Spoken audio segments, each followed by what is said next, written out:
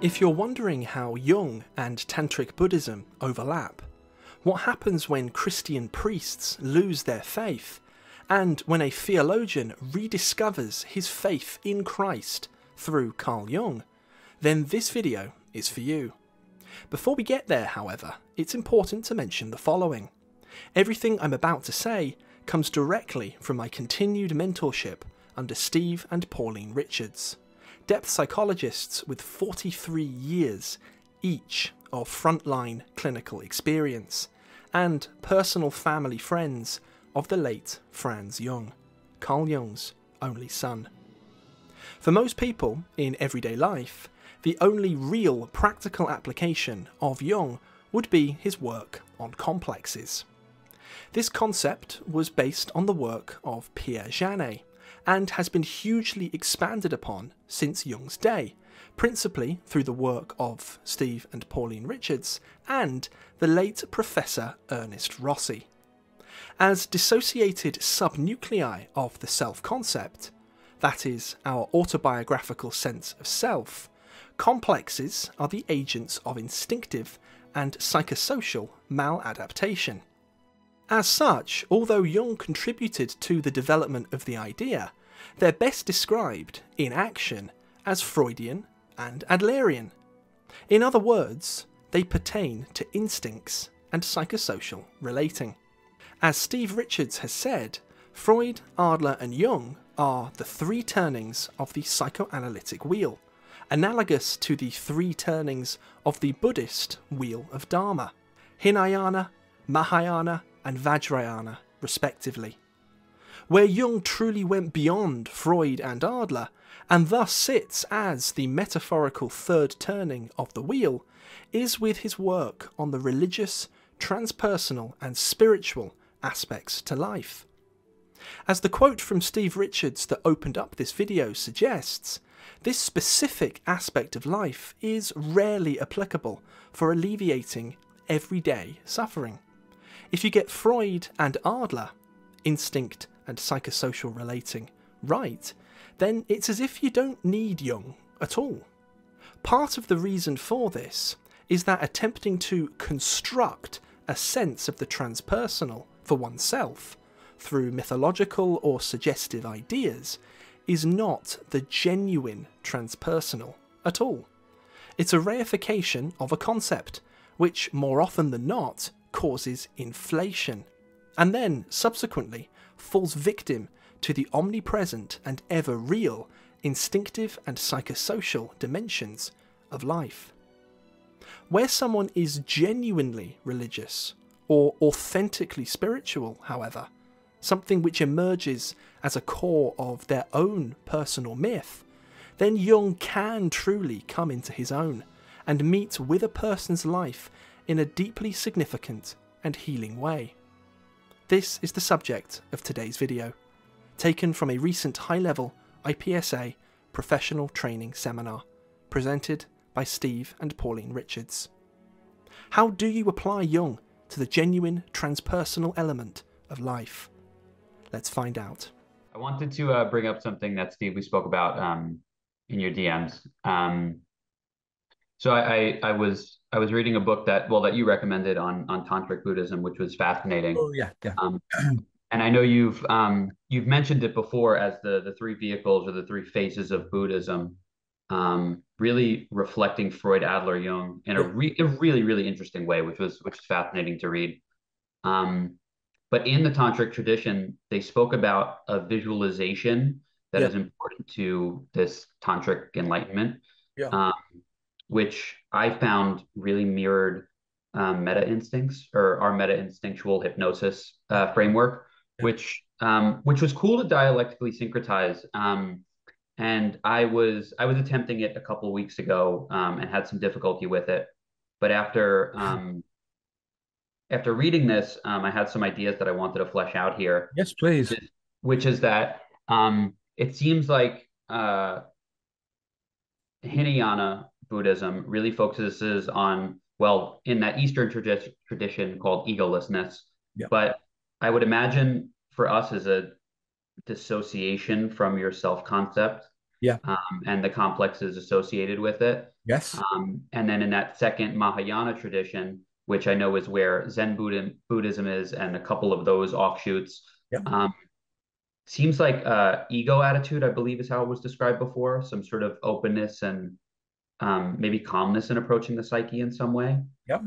And then by doing that, then you unlock this sort of beautiful mystical realm after that. Yeah. Um, Yeah. and for the tantric visualization, you have to master those two first before you can access the tantric gods in some way, at least, or at least see them for what they really are, which is a reflection of yourself. Yes. And so I thought it fit so perfectly. So I guess the two-prong question in there, or the surface structure and deep structure question in there, is well, is that estimation right? And is that possible to actually use if we're conscious of what that tradition represents? And further than that, if there are, because I'd imagine there are other traditions that will touch on something similar, can you authentically use that with yourself or with a patient to access meta instincts without, I guess, washing it in IPSA terminology? Because for someone who is a tantric Buddhist, for example, I'd imagine you can do amazing work with them in leading them through a visualization, which is actually accessing meta instincts. Wow, yeah, you have understood that perfectly, if you don't mind me saying. That's exactly as I see the isomorphism between the approaches.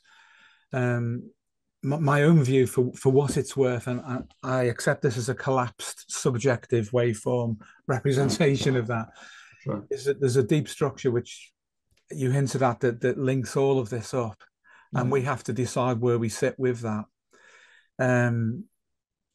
The thing about the Buddhism is that it's extremely difficult to work through all three vehicles. It would be, and the result that you would get at the end, I would say manifestly, is no different than it would be if you use another method.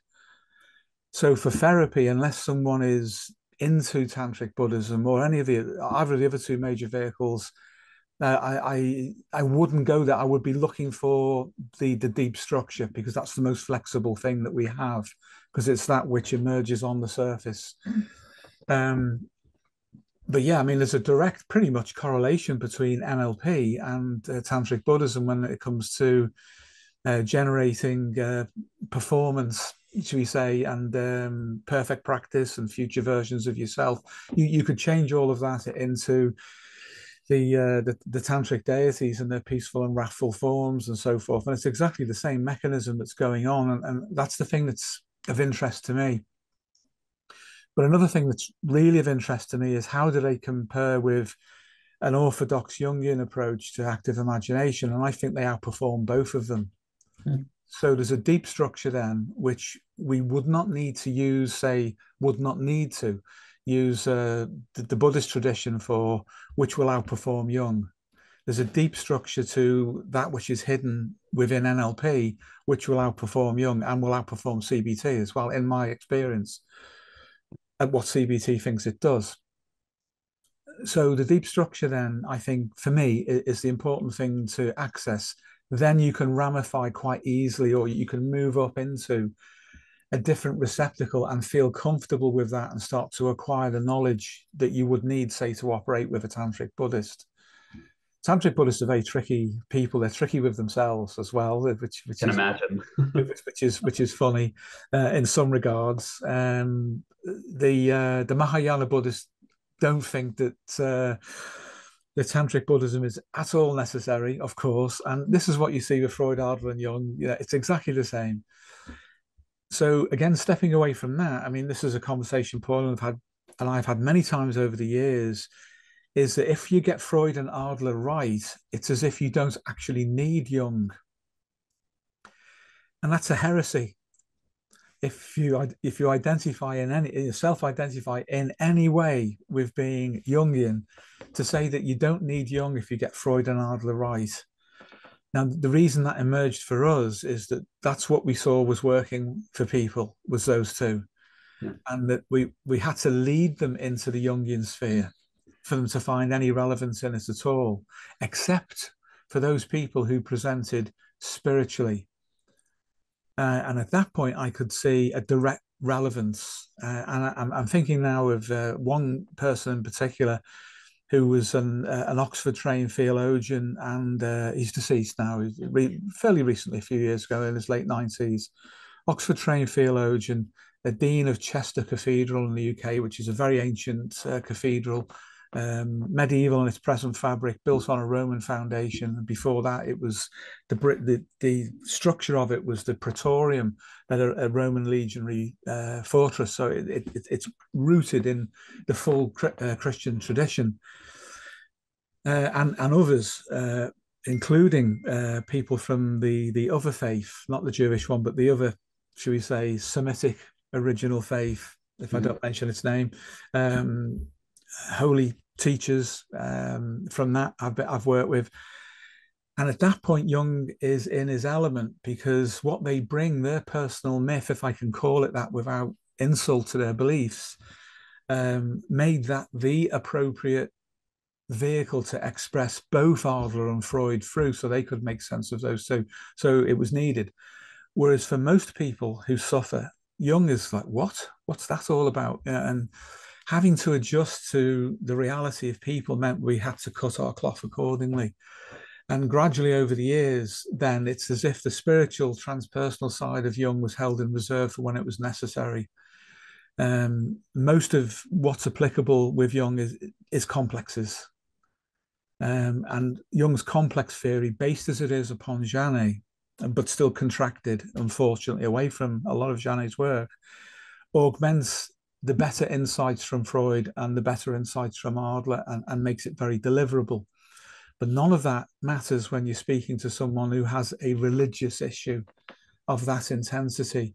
This theologian, for example, gave me his personal copy of the book, The Idea of the Holy, by, I think it's Rudolf Otto. It's up on the shelf. And it was him who coined the term numinous, and with whom Jung got the term. He's personally signed it. It's up on the shelf. And that was from the early 1990s. And he saw our work as delivering an act of grace from within his frame of reference. And I had to go into that frame of reference and fully be there in that way, and set aside my own position on things to allow that resonant field to operate. So there is a place for Jung, but where he seems to work best is at that level, and with decreasing applicability as you move away from it, except where there are complexes. And most Jungians don't know what to do with them these days, because they're full of archetypal inflation and fantasy. When it comes to Buddhists, my own tantric tradition is in the crazy wisdom tradition, and they utilize anything which is an innate skill in someone and an attitude that they already have. So the use of it is not resisted. And that's really why, I mean, mine wasn't a tantric sex crazy wisdom thing, but that's why that is what it is, or should be what it is, that it shouldn't be for the Freudian gratification of sexuality, but the utilization of the instinct and the drive and the affect as fuel for transformation. But so many Westerners get into that because they want to, gratify Freud, and also the Adlerian element that comes in with it. And many tantric teachers, including Chogyam Trungpa, fell victim in the same way, probably far worse actually than Jung did, to both Freud and Adler. So it's very tricky.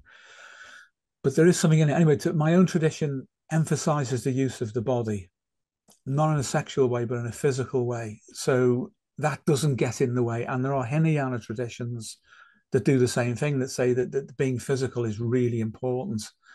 Otherwise, we're completely cut off from our physicality, and our instincts and our biology will push and deplete us and distract us and generate all sorts of things. So knowing something about these traditions, I think, is really, really helpful for the time, which will probably happen, that someone comes in with an issue to do with it, and understanding the deep structure correspondence between the surface structures is really useful, because you can move in and out of them that way. But anyway, to get down to the specifics of the imagery, you could do that. You could do it. Um, I would leave that up to your own personal judgment, how far you wanted to take it. Because with Tantrism in particular, although the idea is present and should be there from the beginning that it's not real, it's actually part of you and ultimately of what they call bodhisattva. The reliance that the tantric aspirant places upon the tantric guru is complete. And when you think about it, that's a formula for amplifying transference massively.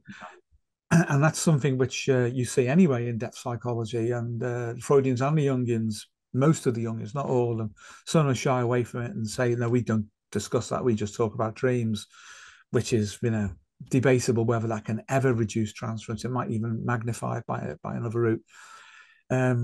We could get into a transference hot water position if we adopt the role of a tantric guru using tantric methods. But if we can see how it's working and someone then presents, you can slip into role and move out. And if you do, what I would suggest is that you adopt a crazy wisdom teacher position, which is that you do not have to be, in strict terms, a tantric Buddhist to be a crazy wisdom teacher. You only have to have special skills. Sounds like a video game, doesn't it? But you only have to have certain skills which depth psychology will give you, that will allow you access to things by a slightly alternative route. So you kind of become then an agent on behalf of the tantric aspirant, as if Bodhisattva had guided you into a position where you can help. And that's a view I take if I work, say, with Christians who are deeply religious in a theological sense, so they're academics as well, that I kind of don't say I am like you, but I'm doing something which is agreed to by your faith. And I'm an agent, it seems, and they like that. They like the idea that you're being used, you're doing the Lord's work. I don't mean it in an inflationary way at all, but that's how they model it.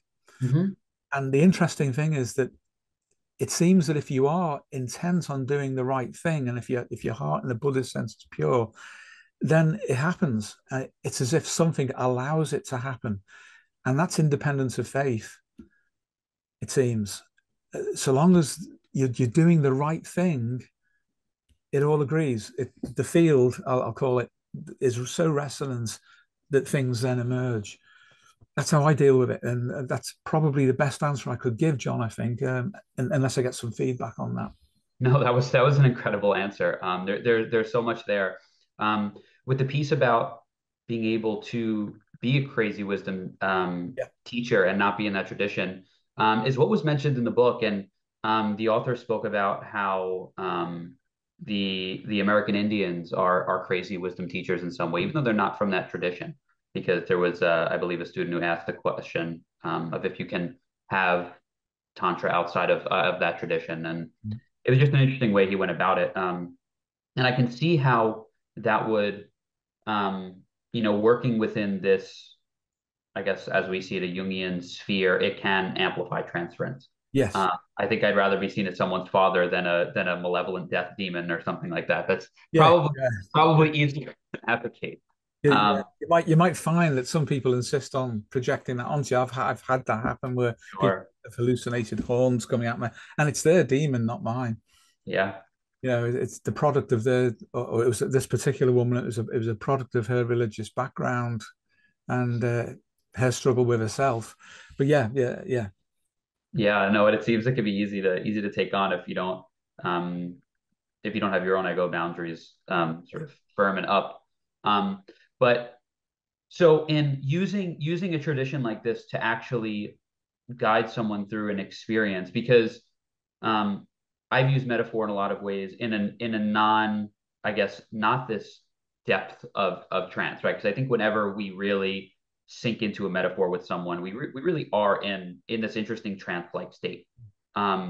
So I'm working with someone who works at a zoo. They're a zoologist, and to work with their Adlerian issues instead of speaking about Adler. There was no reason to. We spoke about how they mate mammals in the certain cages that they work in, in little environments and how they socialize them and those kinds of things.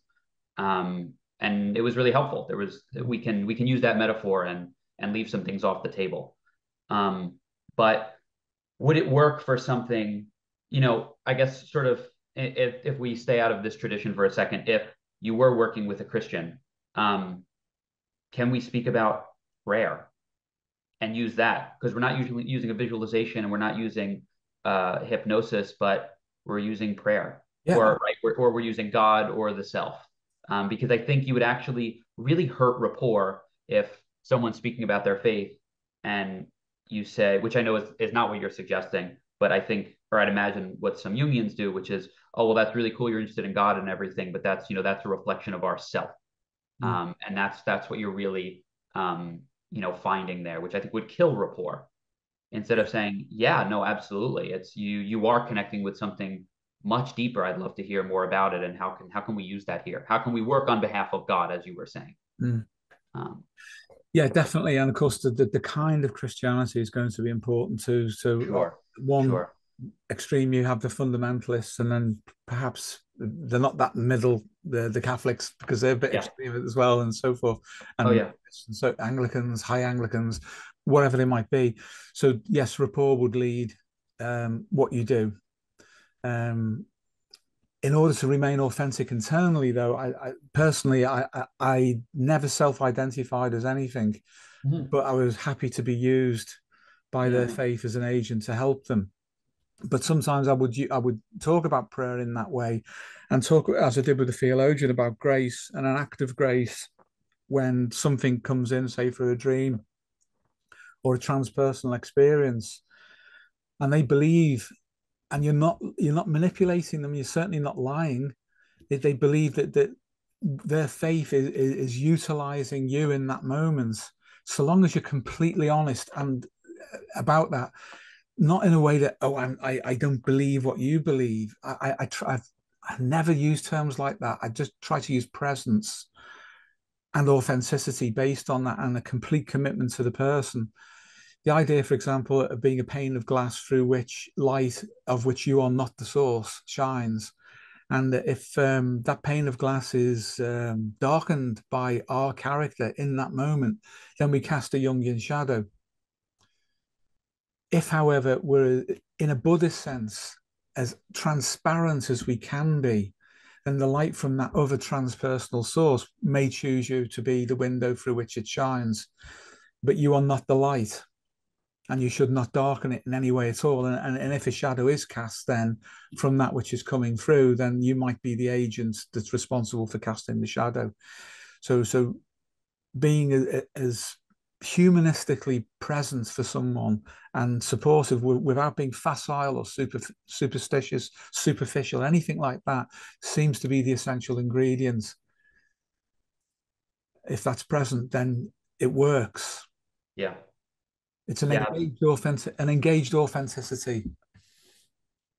Of course, and yeah, I agree with you. Keeping our own transparency and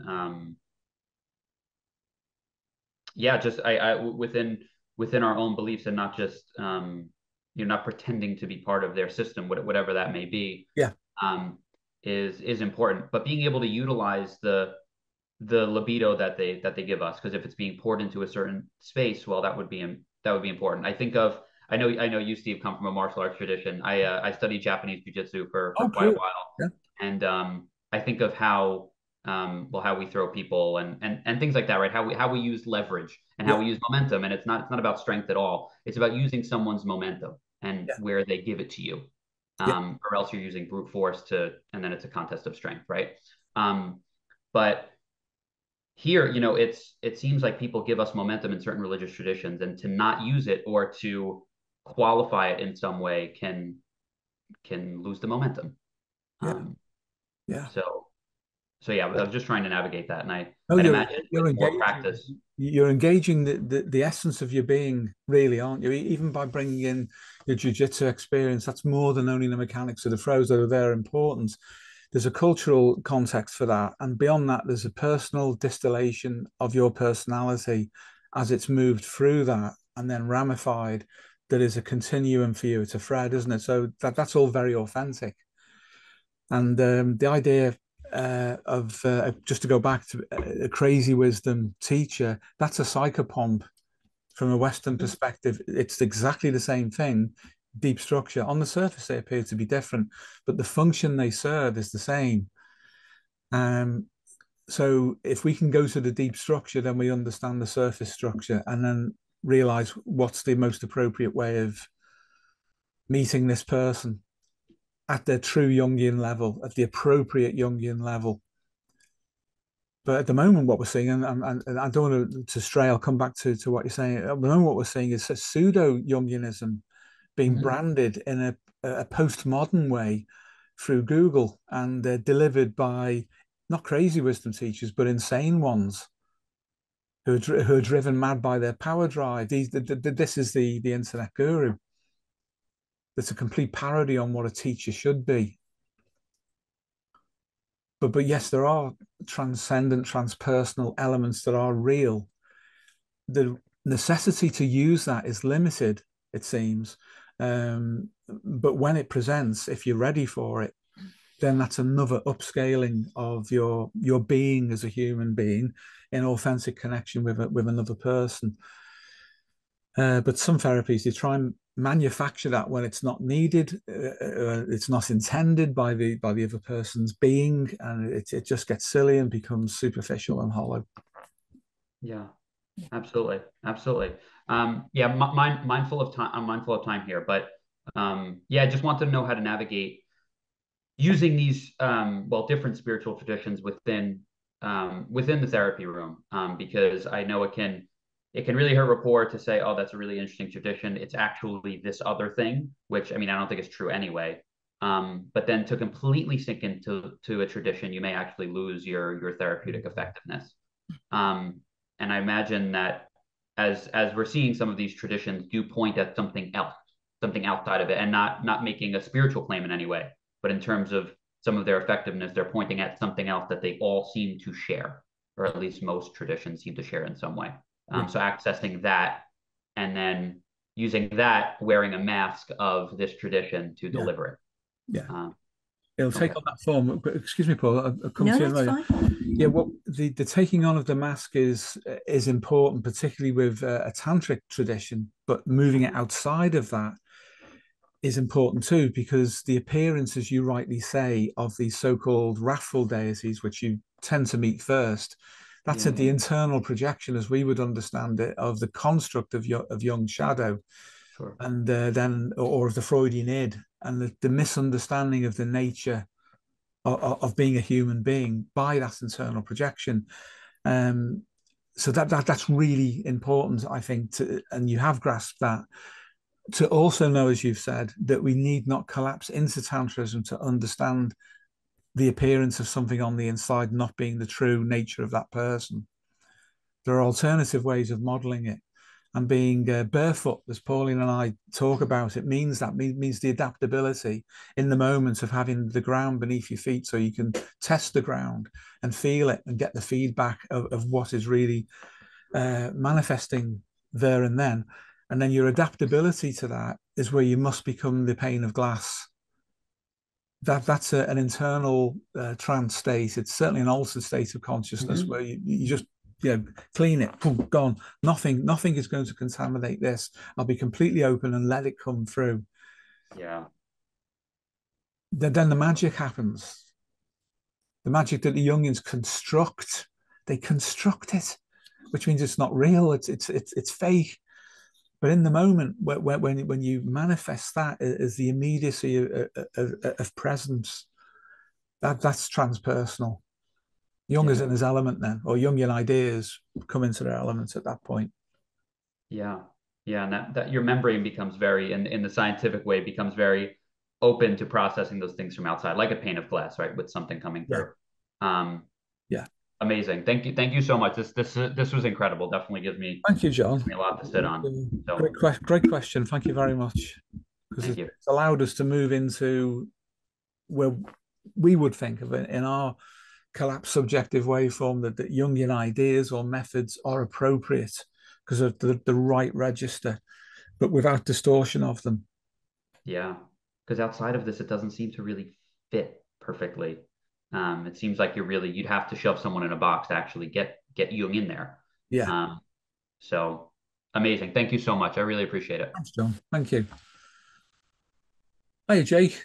Oh, sorry. Did you want to support? Well, I don't. It was just a couple of thoughts. Oh, because oh, I'm sorry. Don't you worry. It's whether it's even worth mentioning, to be honest with you. But I was just thinking that absolutely, obviously, agree 100% with all of that. The only reason probably ever to take a different approach would be if somebody had lost their faith. And it was harming them in some way. That's a very good point. But that is a very good point. Thank you for raising it. Did you want to elaborate on that?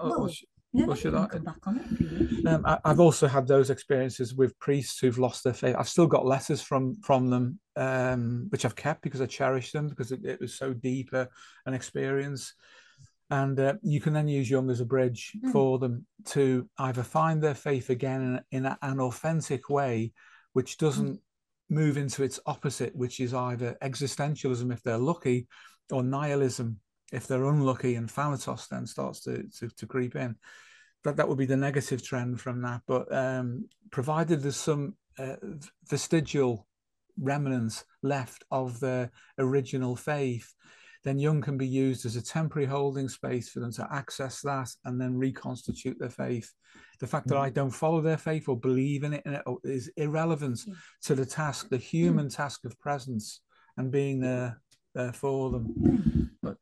Yeah, well, yes, absolutely. I was going to make an additional point to that, which is partly connected to what Frank was talking about earlier as well, with respect to being world rejecting, as some Jungians are, and as some, faiths can be as well, is that the problem with that sometimes is that, say with somebody like Jung, who could almost afford to be well rejecting because all his material needs were met.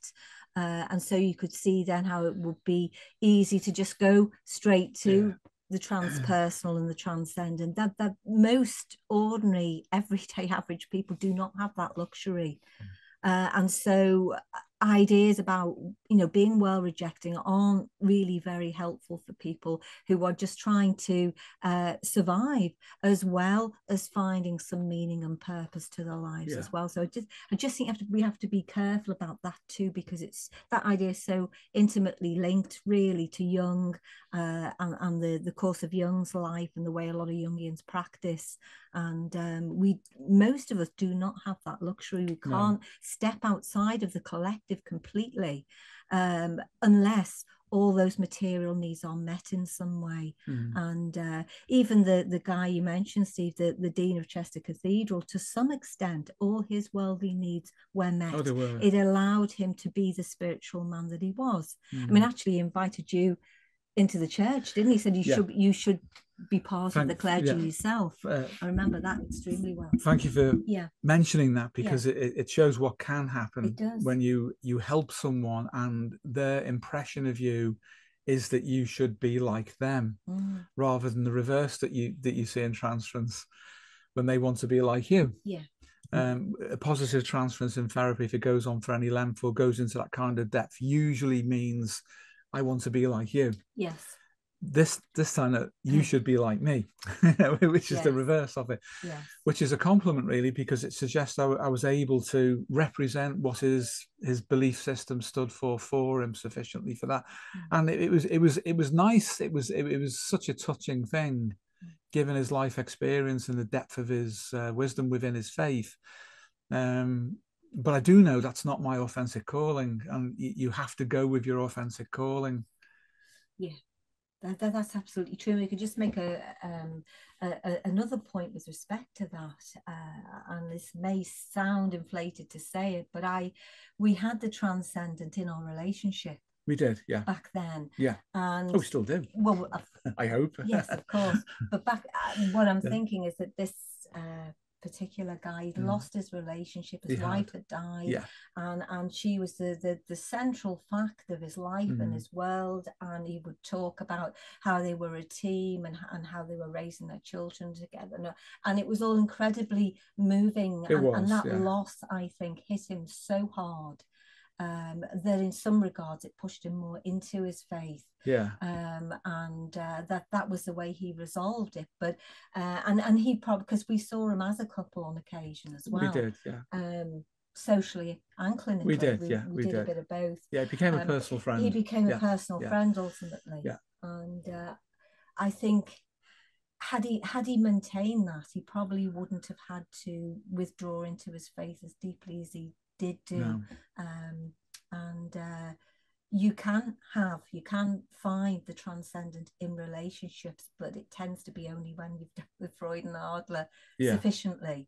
I mean, it's never a complete task, is it? No. A complete job. No. But I just thought it was important to raise that, yes. because you know that is a place for it as well. Yeah. Other than through the medium of a religion or a belief system, you can have it in your relationships if you deal with those other dynamics. I mean, I hope you don't mind, John, just to add some further context, seeing as that was. Oh, please. No, I don't mind. Pauline, you were pregnant with Gareth at one point. We'd already known him for a few years, and at this point he was more of a friend, and he made an offer to which was so heartfelt from him, to baptize our son Gareth. And though that came from his heart, it wasn't what we wanted for our son at that point. You know, we would leave anything like that up to him, except that I didn't. I'll come to that in a minute. I actually said to this fellow that would you do it in a river? I said, would you, rather than a church? And he stood up out of his chair and literally scurried out of the room, overcome with conflict. And when he came back and he sat down and he sighed, and this was in his house, I said to him, that's how it was originally done. That's what happened between the Baptist and Jesus. That's how it was originally done. I said, it's in the Celtic tradition. And he did another big sigh and he said, I will do it if you want, you know. And that was me testing him. It didn't happen. I ended up doing it myself in a non-Christian way, but as a form of bonding with my son, with Gareth. I did a kind of a modern Celtic kind of ceremony where it was just me and him. Took him, when he was a bit older, took him completely by surprise into a place in the country which I'd known since I was a boy myself, and I gave him that initiation which I'd never received from my father, and handed that to him as that kind of thing. But he couldn't have done that really, because Gareth wasn't his son, and he would have imposed Christianity onto it, as opposed to what I hoped for my son was an acknowledgement and a liberation at the same time, a handing down to something that was very ancient in a ritual sense, but without containing him into any faith, but a handing to him of his independence, even though he's only a small child at the time, and say that your life will be your own, to come to the conclusion that you wanted to come to. And I acknowledge you as your father and in a tradition of my ancestors and your ancestors, that kind of thing. So I only mention that because of what we're discussing, and the transpersonal configures for people in such a personal way, doesn't it? It does. So yeah. So it wouldn't have been right for you to enter the clergy. It wouldn't. Not really. I could have done it, but I would have I would have had to facsimile, and I would have been something else in that kind of clothing. Yeah. But he put a lot of pressure on me to do it, didn't he? Yes. You know, an awful lot. Yeah. You know, and that was a consideration for you before we met as well. You had that mindset that if you didn't find the right relationship, that you would prefer to go in that direction, in a religious direction, than be in a relationship in which you weren't happy. That is true. Yeah, that is true. So there was a template there really for him, in you, to receive his comments, at least partially. Yeah, but there also was for a Buddhist path. Yes, that's true. Yes, but something religious, something, spiritual. But you work it through, and it took the shape that it took, and it became inevitable. In that sense, I agree with what Jung said, that about his own choice of path, that eventually tells you, and although there are potential variations on that, you get pulled back towards what is essentially yourself.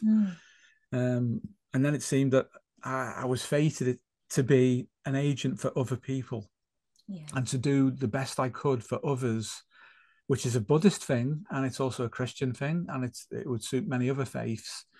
But in a Buddhist sense, without attachment to outcome, but being compassionate, and then stepping away when the job was done. And that's the crazy wisdom idea too, that you impart something that you have to give to others to help them on their way, but without containing or attaching them, having attachment to outcome, and non-judgmental in that sense.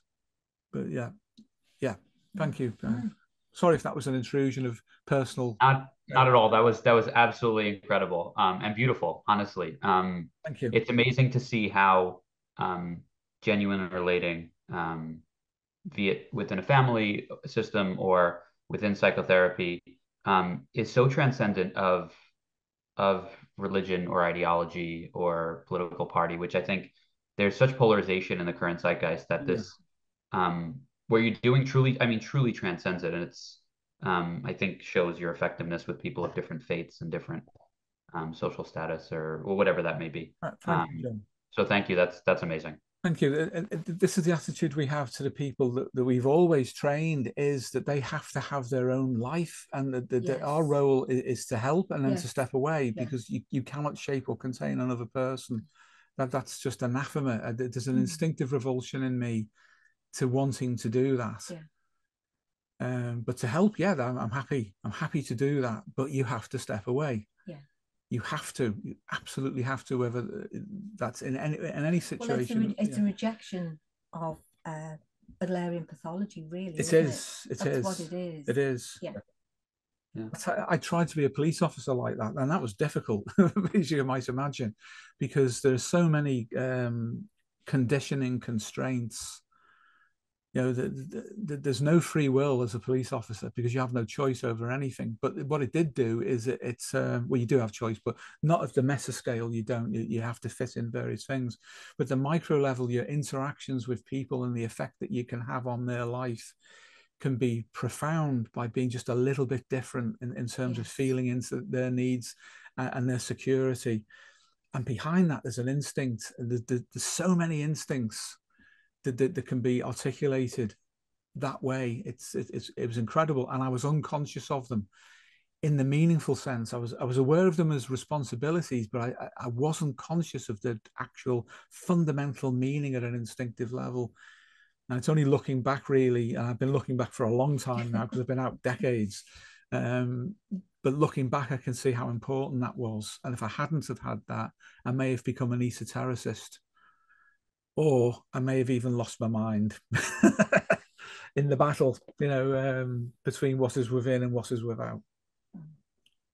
But even back then, you had, obviously I've known you a very long time. You had no desire for power or control over people. Then, even though you were in a job that would have allowed you to deliver that, sometimes with some of them, and as we know now, in the most awful of ways, they are. You never ever went there. I know that for a fact.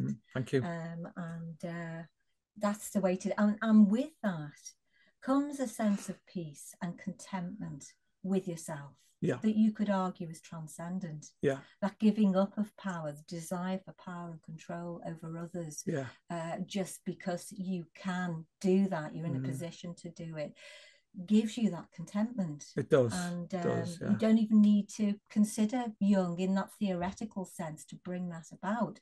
You just have to not have a desire to pursue it. And you've always been that's a really good point. I hope you don't mind if I just add this last one on for now, John. When we say that if you sort out Freud and Adler, you don't need Jung in what we would think of as the negative sense that it's represented in pop psychology. It will emerge, as you put it.